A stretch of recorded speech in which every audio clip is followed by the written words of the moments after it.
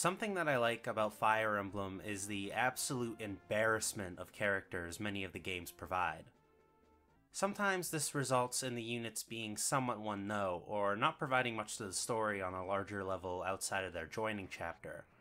But that aspect is at least somewhat mitigated by the inclusion of the support system, which allows characters to have development divorced from the plot. And this large cast is basically mandatory as a failsafe for players due to the permadeath system. If this were a perfect world, the cast of 30 or so playable characters would all get their moments in the plot, but the games just aren't built for that. My favorite aspect to these large casts, though, is that everyone who plays these games seem to have their own favorites. Sure, you've got your usual suspects like the Lords or the clearly powerful gameplay characters like Seth, but story relevance or combat prowess isn't necessary to be liked by fans. Sometimes people might like a character because they lack those things. Or maybe they like their design, their support conversations, etc. We all have favorite characters, and I want to talk about one of my favorite characters in Fire Emblem and why I like them so much. Fire Emblem The Binding Blade was the first of the Game Boy Advance trilogy of games, and features a large cast of characters. It's a somewhat contentious entry in the series, but I'm not interested in discussing its quality. You can check out Professor Bopper's fan ranking video if you want that. He's a terrible fucking character. Instead, let's jump all the way to Chapter 23. This chapter is only accessible to players who went out of their way to complete the 8 optional guidance chapters encountered throughout the game. And in this village to the right is the home of the final recruitable unit in the game, Karel, the Sword Saint. My favorite character in the game, and one of my favorite characters in all of Fire Emblem. Karel as a character and as a unit fascinates me. To help you understand why, I'll need to explain everything from his abilities, relations to other units, and role in Roy's army. First off, he's the final recruitable unit in the game, seen in the penultimate chapter.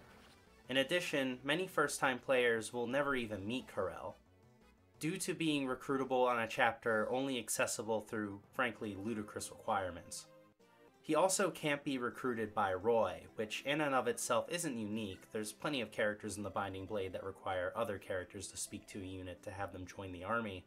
But what makes Karel different is that he's recruited by visiting this unassuming village. Usually there's some sort of way to check on the overworld if a member of your army can talk to the recruitable unit in question. But if the wrong person enters the village, Karel will turn them away, and he won't join the army.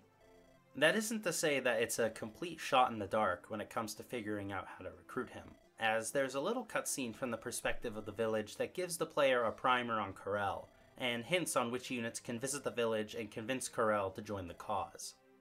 He ponders on the health of his sister, Carla, and how her husband and daughter are faring these days.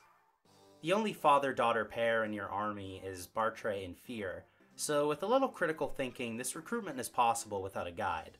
Still, this is a significantly more involved recruitment process than any other unit in the game. Coupled with this chapter being locked behind the completion of several guidance chapters, Karel feels like a tucked away secret the game itself didn't want you to know about. Which feels fitting for Karel, a once renowned swordsman enjoying his retirement in peace. Karel is known as the Sword Saint. So befitting that name, he's recruited as a pre-promoted level 19 sword master with the powerful Wu Dao sword. Right out of the box, Karel is a decent unit that can fit right into your army. And why shouldn't he? He was apparently a legendary swordsman, right? But I don't want to overrate him. Many will point out that Karel's joining stats usually won't surpass a trained rucker, who anyone who's played Binding Blade knows is an indispensable piece in their army. There's even a chance that his own niece, Fear, could be statistically better than Karel. So he's pretty strong, but probably won't be your strongest unit. Hell, he'd probably even agree with his critics in that regard. But hold on, I want to draw your attention back to Karel's level. Karel is a promoted class at level 19. For those who haven't played Fire Emblem, in a majority of the games, including this one, level 20 is the maximum level a unit can reach in a class. And unlike some future games in the series, the Binding Blade doesn't have any sort of reclass feature. So once Karel gains a level, he'll have reached his maximum level, meaning that without the help of precious stat boosting items, his starting stats aren't going to look much different from his final stats. What makes things worse is level ups in Fire Emblem can be really swingy. Each stat has a % chance to be increased. This is known as a character's growth rates. It's far from uncommon for a unit to level up and only receive 1 point of HP as a result, just because of how the RNG worked. So not only can Karel only level up 1 time, but his stat increases are at the mercy of whatever his growth rates are. With all of that said, Karel may only be able to level up once, but his 1 level might just be the greatest level up in the history of Fire Emblem.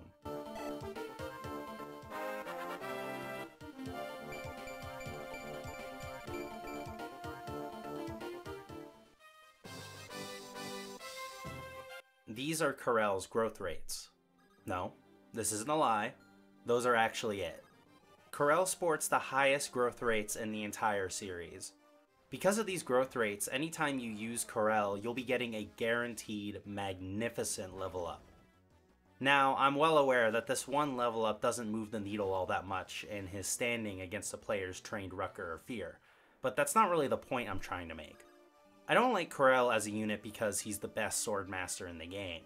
I like him because the idea of making a unit that can only level up 1 time, but make it the most explosive, fantastic level in the entire series is so fascinating to me. And I think it also ties back in thematically with Karel as a character. Karel was known as the Sword Saint, if you'll recall. There's this built-up mythos around the guy that's meant to suggest that a long time ago he was one of the greatest swordsmen to ever walk the plains. Perhaps his stats don't reflect that mythos, but remember, that moniker was given to him a long time ago. He apparently hadn't used the sword in a long time. His stats not being better than Rucker doesn't suggest that he's weak. To me, it suggests that he's rusty. Whereas his extremely high level and pre-promoted class suggests that there is, at the very least, some truth to the stories of the Sword Saint. Finally, there's that level up. That incredibly huge level up is like a vindication to the player. The legend was true. Considering he's a level 19 Swordmaster, whatever these level ups are supposed to represent in the world of the game, it's easy to believe that these magnificent boosts in strength happened often when Karel was in his prime. Much like how we only get stories and secondhand accounts of Karel's exploits in years prior, this 1 level up is merely a glimpse into the past of the Sword Saint. To wrap things up, I'd like to briefly discuss Karel's supports. These optional conversations are accessible by having 2 specific units stand close to each other for a time. Being a character that joins so late into the plot without any significance to the main storyline means that these support conversations are the largest source of characterization for Karel. The conversations are, for the most part, very good. They paint Karel as this calm, wise teacher, like when he speaks to Fear or Rucker, but also as someone who wants to atone for his past mistakes, like with Noah or Bartre. Personally, the archetype of the once brash, now wise master of his own craft is a favorite of mine, so I can understand if maybe you think I'm a little biased here. But I want to make it clear that it isn't specifically because of these supports that I like Karel so much. The support conversations are merely the cherry on top. It's the way Intelligent Systems integrated his mythos into the game mechanics itself that endeared me so much to the character. I would be wrong to put too much stake on the support conversations anyway. Much like how his late arrival and little relevance to the main plot are why his characterization needs to rely on the supports to begin with, it's those 2 aspects that also doom these supports to never being seen by players. The support system in the GBA Fire Emblem games is notorious for taking a ridiculous amount of time to access, only appearing using deliberate and very drawn-out tactics to see them. It's just not a good system, but I digress.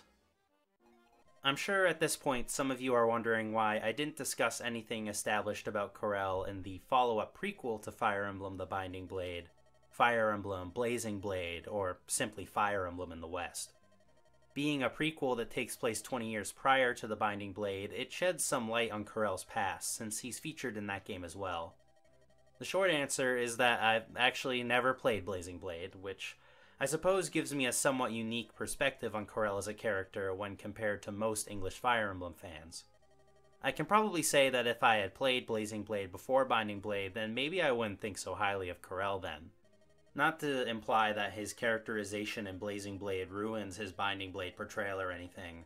But personally, I prefer the air of mystery Karel's backstory has in The Binding Blade, instead of the more definitive portrayal given to his past scene in Blazing Blade. I just find the former more interesting from a storytelling perspective. When I was playing through The Binding Blade, the way Karel was almost hidden away from the player fascinated me from the outset. Learning that he was this once fabled wandering swordsman endeared me to him even more, and finally the integration of the gameplay into his backstory ended up cementing him as one of my favorite characters in Fire Emblem. It's frankly surprising to me that Intelligent Systems hasn't ever revisited the idea of a character with one explosive level since. But I suppose that simply makes Karel all the more unique. So shine on, Sword Saint. Thanks for lending us your blade one last time, and may you live the rest of your days in peace.